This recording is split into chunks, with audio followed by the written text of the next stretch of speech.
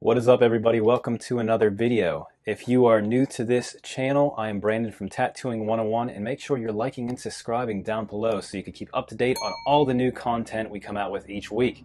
Today I'm going to be reviewing the CNC P6. I'm really pumped about this machine. It is an adjustable stroke, which is super cool. I'm going to check it out, see how good it works, so you guys could know if it's a good choice for you or not.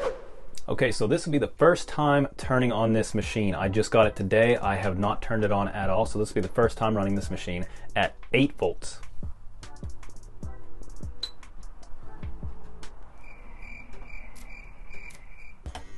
Helps if you put it in the right jack. I'll remember that for next time. So that's it running. I will say that it's very, very quiet. I was expecting it to be, a lot louder. It's almost as quiet or as quiet as my Cheyenne Soul Nova Unlimited, which obviously that machine is way more expensive as this one. So it's awesome to see, how quiet it is. That was something that I wasn't expecting at all. So let's get a cartridge in here and see how it sounds. Since we are starting to set up and using cartridges, you gotta make sure that you're gloving up. Okay, so right off the bat, I could feel that it's really, really tight getting that cartridge in there. So that's one thing that you want to make sure is your cartridge is going in the whole way. And these are cartridges I use all of the time. Yeah, so it is very, very tight in there. So that's one thing that you're going to want to watch out for if you are using this machine, is like, make sure that your cartridges are going in the whole way so they don't just fly out when you're tattooing. No one likes that to happen. Cool. Yeah, so it's still very, very quiet. So that's just about how I'll tattoo, how much I would have my needle hang out. And I'll say it feels really good. It's not super loud. And this is also on the 3-stroke. So let's try it out on a 4. That's what I usually would use if I'm tattooing like, my neo-traditional or traditional style tattoo. I really like a longer stroke. I'd use a 3 for more like black and gray and almost realism, things like that, or really, really tiny groupings of needles. So let's turn this off and get it up to the 4-stroke, see how it works. Okay. So we are officially at 4 strokes. Just by turning that little knob, it was super easy. I'm sure that you could do it in the middle of a tattoo if you wanted to, so let's check it out. Wow. Noticeably different when it comes to the stroke on the 4-stroke, which is super cool. I wasn't sure how just turning this knob would affect, and actually make it work, but you could clearly tell that the stroke is definitely way bigger as soon as I turn that knob, so that's super cool. It's instantly changes to a 4-stroke, which I'm used to using my Injecta or something like that, to where either you can't change them or you have to tear apart your machine and replace some parts in order to get it to change different strokes, which this is super cool. I have a feeling I'm really gonna like this machine, but before we say that, let's get into actually trying to tattoo with it and see what happens. Also, another thing, if you are ordering from CNC, make sure you are getting their bags to cover their pen machines. You don't want to be just tattooing with it like this. You want to make sure that you are wrapping it up. And all you have to do to wrap it up is just take a bag out, put it through here. Okay, so that's one thing that's really good to know. These pen bag machines will not fit over this CNC machine, which is the P6. So if you are getting these bags, it's not going to fit over this little ridge where it's adjustable. You'll only be able to wrap the bottom, which I wouldn't necessarily like. So I'm going to use my Cheyenne pen bags. They are a little bit bigger. I believe that they're 2 inches instead of the 1-inch bags for other machines, so they should work perfect for this, but definitely recommend picking those bags up if you are wanting to get this machine. Yeah, so the Cheyenne bag goes perfectly over there, no problems at all. So make sure you're getting the 2-inch, they'll fit over this machine without any issues. Then all you gotta do from there is get some wrap and just wrap the top of this machine up. This just helps your hand not have to deal with all the vibrations and things like that, and also makes it a little bit easier for you to grip onto as you're tattooing. So now that it's ready to be tattooed, I'm going to set up my station and I'll see you guys in just a few seconds. Okay, let's get into trying out the CNC P6. What I'm going to be using is an 8-round liner standard.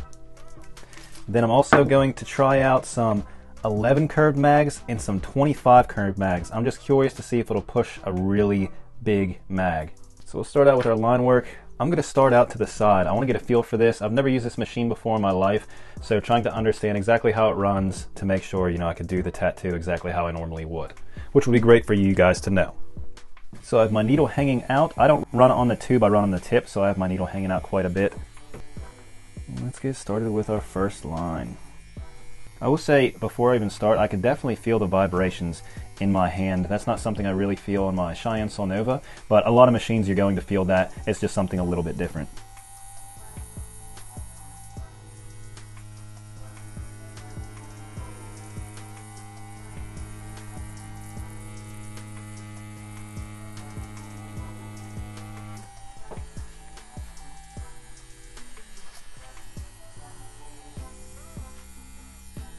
Awesome, so the first line, it didn't seem like it had any issues at all. I'm running on an 8 volt right now. I usually run about a 10. I didn't want to turn it way up just first starting out. I kind of want to get a feel for the machine, so I'm just slowing down my hand speed to compensate for that as well.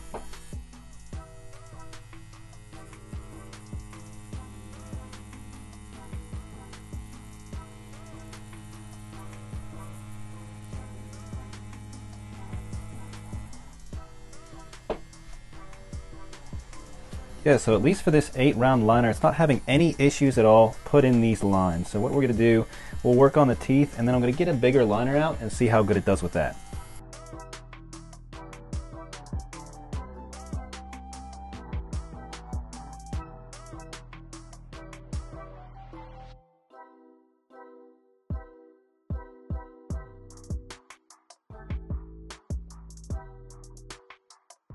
So right now I'm running it on the 4-stroke. I usually like to run on about a 4 when I'm doing lining. Sometimes I'll go a little bit under, I'll go like a 3.5, but I try to stick around a 4-stroke for lining. Alright, just give me a second and I'll switch over to that bigger liner. So what I'm using now is going to be an 18 round liner. This is going to be, you know, the biggest liner I really use, and it can be really hard to get a machine to push it. I just want to see if it will push an 18 round liner, which there's not many machines out there that do it efficiently enough for me to want to use them.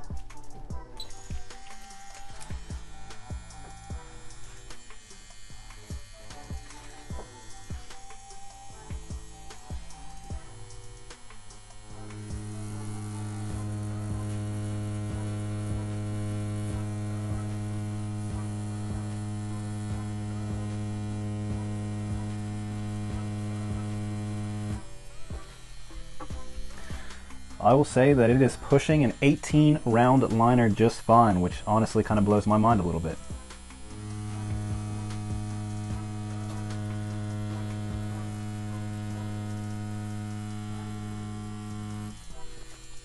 And I also didn't turn my machine up at all. I'm just running on the exact same 8 volts, which usually I definitely have to turn my machine up. So let's turn my machine up a little bit to what I normally would run on, which would be a 10, and see how it works. We'll go 9.5. I'll say the vibrations are quite a bit in my hand now that I actually turned it up to what I would normally run it on. But it's still doable. That's why I wrap my machine so I don't feel that really bad.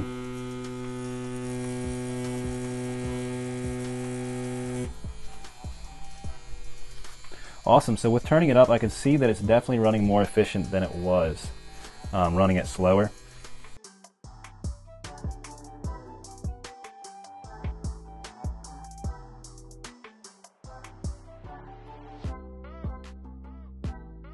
Yeah, very surprising that it's actually pushing an 18 round liner this well. I was not expecting that at all.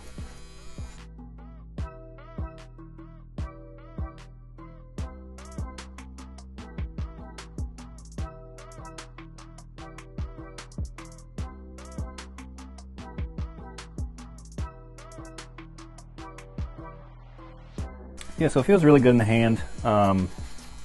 I'm not really having an issue holding it or my hand getting tired, but also this is the very beginning as well.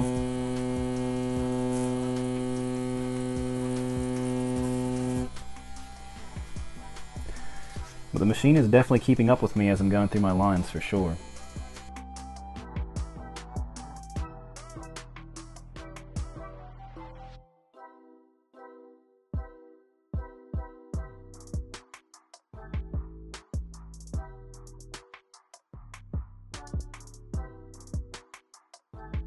Yeah, so I pulled a really long line there, just seeing how it would do, and as you could see, It's clean the whole way through, which is super surprising. So yeah, this machine's working great for what I'm using it for right now.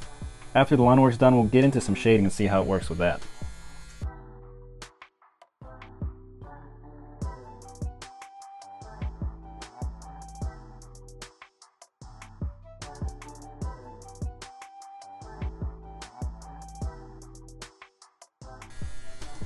Alright, I'm going to get this cleaned up and we'll go into the shading. Actually, I got one more line to do right here. Alright, now we'll get it cleaned up and go into the shading. Alright, so there we have the line work. Obviously on a traditional tattoo I wouldn't have done different line weights. I just did that to show you guys what this tattoo machine can do. And we'll get on to the shading part. So we're going to focus on the thick shading first. So let's go with that 25 mag and see what it could do. I'm also going to move the stroke down to a 3. Yeah, let's go down to a 3. So all I got to do that is move this little golden dial over on the machine.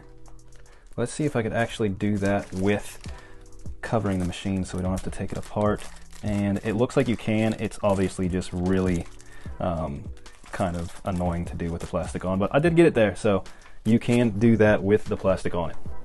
Okay, so as you can see, this is a very big mag. It's one of the biggest ones I use unless I'm doing like back pieces, things like that. Then I have, you know, really big ones. So let's turn it on and see how it works. Awesome, so it seems like it's pushing it no problem. I'm gonna move my needles back a little bit. Okay. Now you can definitely hear with the mag, the machine is quite a bit louder. So we'll dip into our black real quick.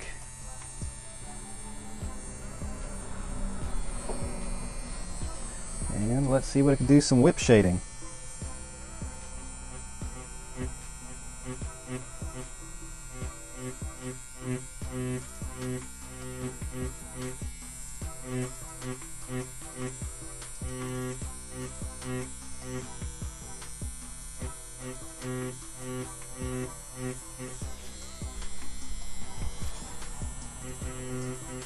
So I will say that it is pushing this big mag. It's not necessarily doing it how my other machines were that were specifically set up for being able to push a big mag.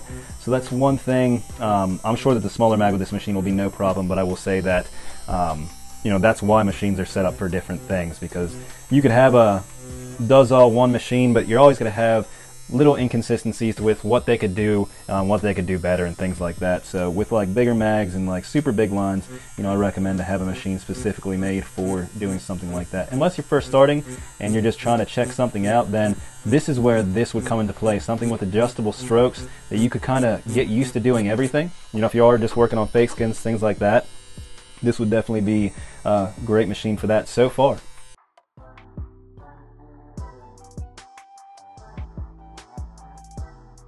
See, it looks like it's doing a great job running on that 3-stroke, being able to build up layers, you know, really light. Obviously, if this was a tattoo I was doing outside of review, you know, everything would be done in pepper shading for this style of tattoo, it being traditional and everything. But I'm just trying to break down everything to show you guys what this machine can do.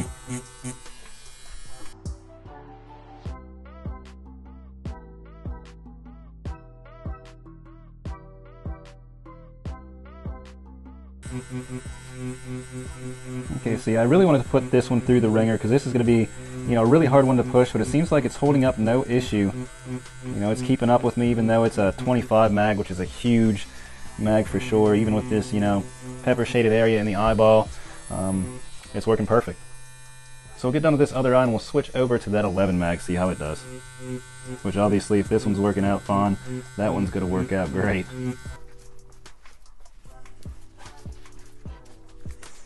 Okay, so now we are switching over to the 11 mag, and we're still running it on that 3-stroke along with a 9.5 on the voltage. See how it does with packing in some of this area right here.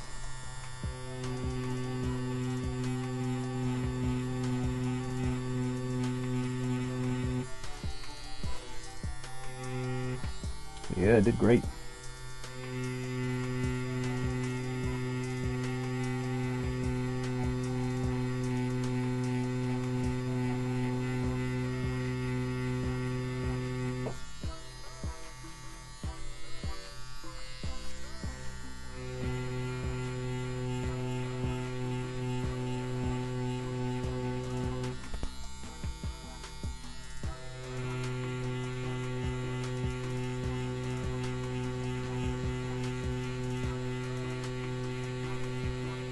yeah, it's working awesome, just like I thought. Since it ran that huge one, this one should be no issue at all. So yeah, we pretty much just went through every single shading technique that you will be doing with tattooing. You know, whip shading, pendulum shading, we'll try a little feather shading someplace, or brush stroke shading. You know, I'm really starting to get used to this machine. It's a little bit skinnier than my Cheyenne, especially because I have the Soul Nova Unlimited. It's really thick, but I'm starting to get a feel for it now, and it feels really good in my hand. Awesome, so this is doing a great job as well. So far, this machine is definitely one that I'll be using in the future, and that means a lot because I have a ton of different machines that I really enjoy. You know, my Injecta is my go-to, my Cheyenne, I really love using it. So yeah, this is definitely a machine that I would recommend if you're first starting out. It has that adjustable stroke, which is super cool. It was really easy to do too. All you got to do is turn that little knob and you're onto a different stroke, and you could do a different style of tattooing, or you know, use a bigger mag, or going from a liner to your shading. You don't have to have two machines set up for that, which is super awesome. Awesome, let's clean this up. The last thing I want to check out on this review would be color packing. So normally when I'm using color, I'm going to be using it as a 4-stroke. What I'm going to do, we haven't really gone middle ground yet, so I'm going to turn it to that 3.5. Let's see if we could blast some color into those eyes and nose with that. So there isn't necessarily a 3.5, but there is a 3.6. So let me go over these real quick. You go from 4, which is far right, to 3.8, to 3.6, which would be the middle ground, to 3.3, and then down to the 3, talking about the strokes. So now we're on the 3.6, running that 11 mag still, and let's get some color into this tattoo. Start out with the nose.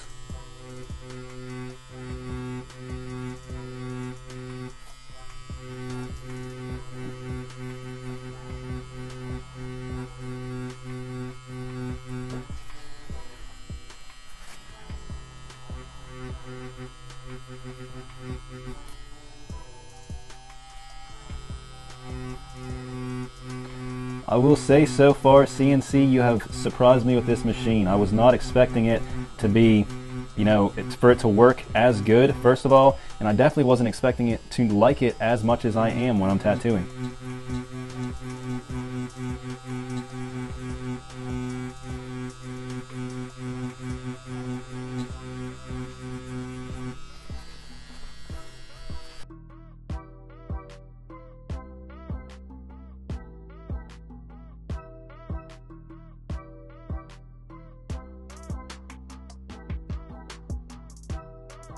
So this was a nice little simple traditional tattoo to do to test out this machine, and I think it turned out great. I'm super happy with how the tattoo turned out. I'm super happy with how the machine actually ran. So let me get a different angle so I could explain and show you everything I like about this machine and go into it a little bit further. So there we had the review of the CNC P6. Overall, I'm super happy with how the tattoo turned out. This machine has worked great. One thing I wanted to show you guys would be how to disassemble this machine. So all you gotta do is screw this off. And then you get to the O-rings that they sent replacements with the machine. So whenever you are tattooing, one thing you wanna think about, if you are tattooing on fake skins, you can wrap this up no problem, which will be no issue at all. But if you're tattooing on humans, you want to make sure that you have an autoclave to put these in to sterilize them. Just wrapping them up is not safe, and also could cause complications with bloodborne pathogens, causing infections, and just really mess someone up. It's a very, very big health risk. So you want to make sure you have an autoclave if you are using these style of machines for actual human clients. Now, one thing I would love for CNC to come out with for their like pen style machines would be actual disposable grips for these. They do have them for the Cheyenne Soul Nova, which is why I bought one, and I use their disposable grips all the time, which are awesome. I still wrap up my machine with the plastic, but I use the disposable grip as well, and then just toss it away after the use. So with that honestly would be the only downside that I have with this machine, is that every time I use this, there are no disposable grips, so I have to use my autoclave to sterilize the grips, which I'm a big fan of disposable. It just makes everything easier for me and the shop. So I really like disposable, so that is the only downfall when it comes to the CNC P6. Other than that, it ran great, and I put it through the ringer. You know, I used a 14 round liner which is super hard to get to penetrate the skin, and it did just fine. It made some really thick, clean lines the whole way through, which I was not expecting. Also with that mag, I used a 25 curved mag, which is a monster. You know, other machines could have a hard time pushing that if you're getting these cheaper machines and things like that, to where they just don't have the power to push something that big. But this one actually did great when it came to that. So if you want to create some awesome tattoos that are clean and do tattoos up to this caliber, you will be able to do this with this CNC machine, no problem.